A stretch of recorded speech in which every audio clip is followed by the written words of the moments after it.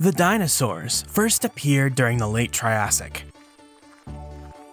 They were not the rulers of the world till another mass extinction fully knocked out the surviving stragglers from the Permian mass extinction. So, before the dinosaurs even appeared, the rulers of the world were the archosaurs, the cousins and forebears to the true dinosaurs. Many of them looked quite a lot like dinosaurs, with some even being the first to some evolutionary body plans, while many more were so bizarre as to be nearly fantastical.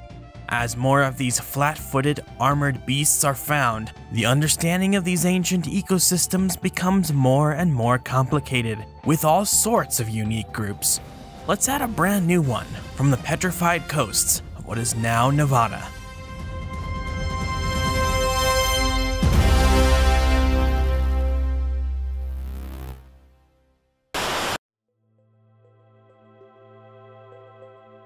There are certain ecological niches, habitats, and taphonomic processes that I think are commonly associated with certain times, and the fossil deposits that date to those times. Whale falls are relatively common and incredibly important parts of the marine nutrient cycles, but these sorts of things have been going on since the dawn of time. Large marine animals have been dying and sinking to the bottom for smaller things to munch on since life first started to vary in size. Rainforests, mountains, and beaches have always been especially important places for life to thrive and diversify. The beachcombing lifestyle hasn't only been relegated to gulls, crabs, and crocodiles. I'm sure this sort of generalist scavenging lifestyle has existed since life first scuttled onto land. You can see I'm really stretching for a tenuous connection between an opener and the topic I want to mosey on into. A beachcombing lifestyle in the fossil record is difficult to tell from any other terrestrial animal. You can make an educated guess or inference as to the life habits of an animal based on its anatomy, a handful of quantitative tests you can run, and sometimes the where and the how of a specimen's preservation. A carcass being found in marine sediments doesn't inherently mean it lived in the ocean or near it. After all, plenty of fully terrestrial dinosaur carcasses are found in sediments that were relatively far out to sea. Okay, but maybe the critter has some anatomical traits that aren't super specialized for land living, running, or climbing, so you could infer it was a generalist and may have lived near the ocean it died in. Then look at its food processors. Does it have teeth for eating slippery sea animals? Maybe that can give you an even better idea as to whether or not it was more of a beachcomber, or it's a complete coincidence that it ended up floating out to sea. Such finds are rare, but they do happen. During the Triassic period, the continents were fused into the supercontinent Pangaea. However, there were plenty of islands, small inland seas, and big giant lakes that cut up the inhabitants.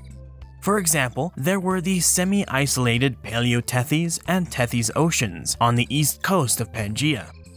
Plenty of archosaurian reptiles have been uncovered from ocean and beach deposits from this eastern half of the continent, but none have been found on the other coast, along what was the Panthalassan Ocean, a giant ocean that spanned most of the surface of the Earth, unabated by normal-sized continents as it is today.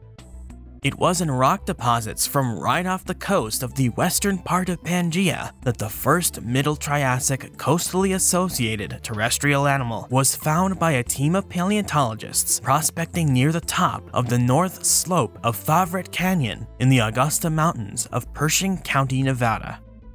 This team of researchers, which included Nathan Smith, Nicole Klein, P. Martin Sander, and Lars Schmitz, were excavating in the fossil hill member of the Favorite Formation, which has been tentatively dated with biostratigraphy to the late Anisian stage of the Middle Triassic, so around 244 to 243 million years ago, when they hit fossil gold in the form of specimen Elysium DL158616, the partially articulated skeleton of a large archosaurian.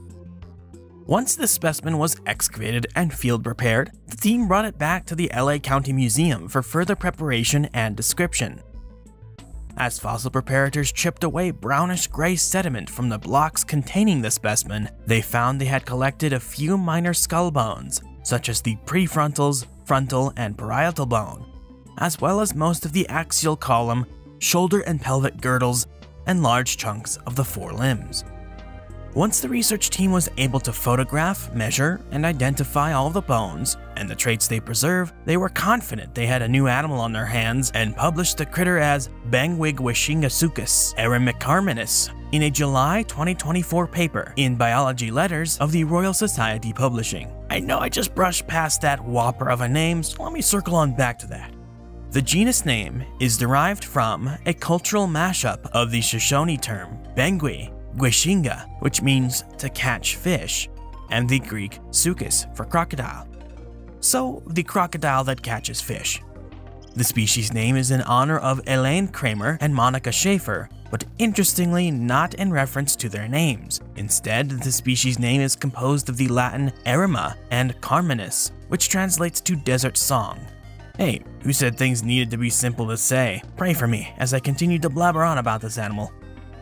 The authors tallied up all of the traits preserved in the carcass and placed it in a phylogenetic software among the traits of a bunch of other archosaurs, and that found that Bangwigwishingasuchus specifically belongs to the Poposauroidea in between the Tanzanian Mandasuchus and the Chinese Chionosuchus.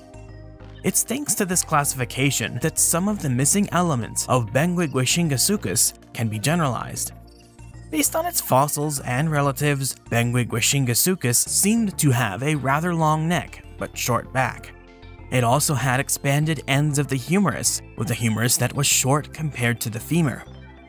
Some of this animal's osteoderm armor was also preserved, indicating the critter carried around a double row of bony armor underneath the skin along the center of the back. These under-the-skin pieces of bone were likely covered in a sheath of keratin, but it's possible no keratin was present. Unfortunately, the skull is missing, besides a few minor bones, so what the animal's face looked like is entirely speculative, and has to be inferred from close relatives, both of which have long, shallow noggins with wavy kinks and jaw margins. With as little as can be inferred about its appearance, how much can be inferred of its size? Let's bring in Mr. Man from Animal Planet's The Most Extreme to give you an idea. Based on the fossil measurements, its close relatives, and some math formulae, the authors estimate Bangwigwishingasuchus was around 1.5 meters, 4 feet 11 inches long when it died. Thanks, Mr. Man. The author team conducted an histologic analysis on the bones of Bangwigwishingasuchus by slicing up a very thin cutting through the humerus, then polishing the slice after it had been adhered to a glass slide until it reached a certain thickness, and then observing it under different wavelengths of light through a microscope. They found that this animal was around 8 years old when it died, and went through a slow growth rate as it aged, inferring a low metabolic rate, heavily dependent on the environment. So, based on the skeleton and the histologic samples of said bones, the authors are confident Bangwigwishingasuchus was a fully terrestrial animal with little to no adaptations for living in water, neither amphibious nor aquatic. However, they infer that it is a distinct possibility that the animal was adapting to live in the vicinity of water and to maybe take advantage of the great resources the ocean provided. More evidence of this hypothesis is the fact that a handful of other seemingly definitively terrestrial archosaurs have been found in marine sediments, and none of them seem to carry super-terrestrially specialized anatomy. In other words, they weren't huge, bulky herbivores like dinosaurs or something weird like an archosaur. The Middle Triassic of Nevada was a coastal environment. Lots of marine reptiles have been recovered from the same deposit as Bangwigwishingasuchus, including remains of 4 species of Cymbospondylus, 2 species of Amphilosaurus, 2 species of Phalarodon, and Thalatoarchon. The early Sauropterygian, Augustosaurus, was also found from these sediments. Aside from these named vertebrates, bony fish and sharks have also been recovered, and there were plenty of ammonites and shelled invertebrates to go around. A whole bunch of good reasons for Bangwigwishingasuchus to try to make a name for itself along the coasts. For more interesting stories about nature, the history of life, or what goes bump in the night, subscribe, like this video, drop a comment in the comment section below, and hit the bell icon to stay in the know with everything Edge. Thanks for watching.